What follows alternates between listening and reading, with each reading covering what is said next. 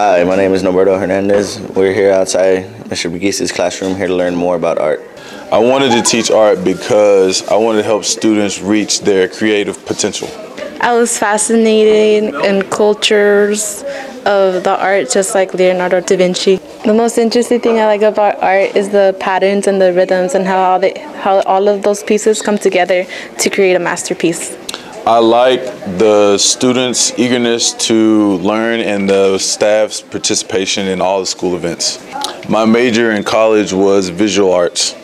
I've started about 25 portraits, but I've only completed about 9. Some are paintings, some are drawings. I think I've completed about 6 or 7 paintings. I have not had any drawings make it to an art museum yet because my drawings and art pieces are way too valuable. As you can see, Mr. Pegues is a very interesting teacher. If you would like to sign up for his Art 1 class, please talk to your counselor about signing up.